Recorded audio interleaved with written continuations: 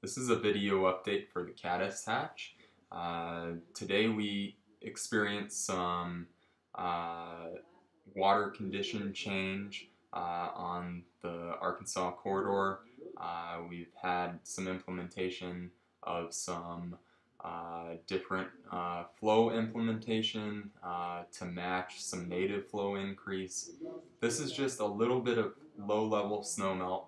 It is not even remotely close to a runoff, and so the water has come up about 100 CFS to around 360 CFS, give or take, which is great.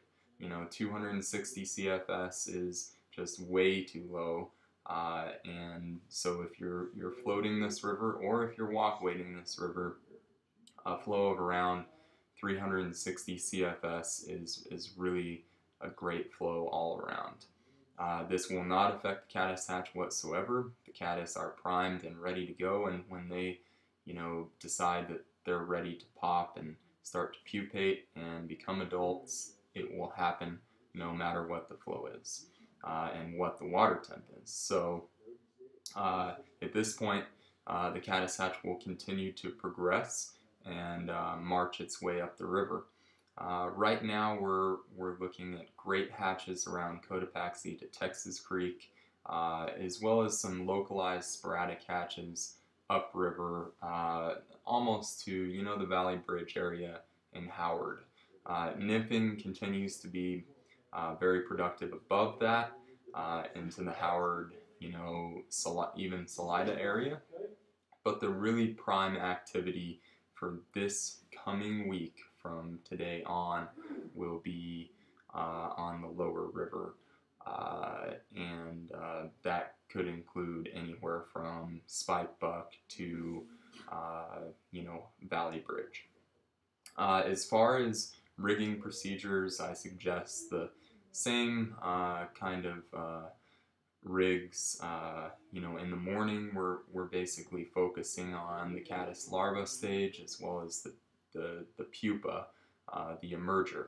So my rigs will include a beadhead pupa of some sort, following a caddis larva, and then in the afternoon I suggest something like a black foam caddis as an adult, matching any caddis that may be on the water, as well as a non-beadhead pupa as a trailer.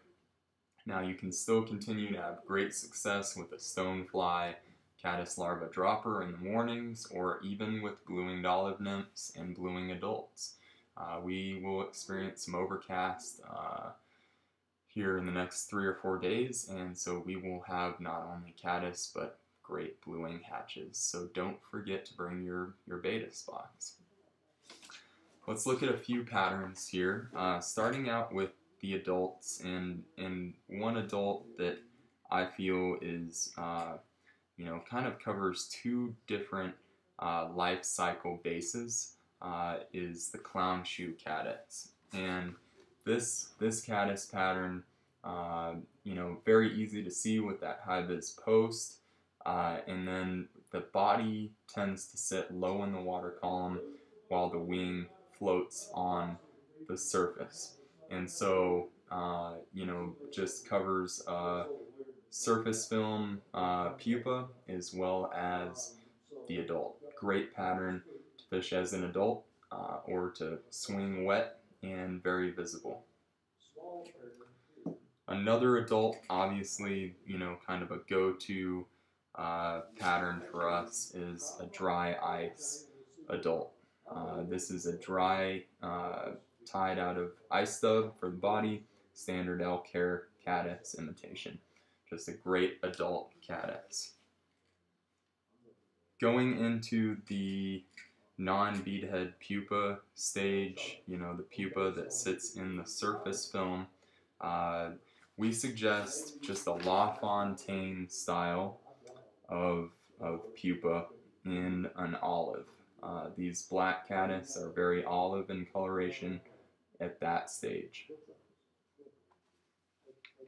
Looking at a few beadhead pupa, one of my favorite patterns during this time of year, and It's kind of a new pattern, is a hot wire pupa. The hot wire pupa, tends to be one of my better producers this time of year. Hot wire body and a lot of great partridge and dubbing for a thorax and antennae.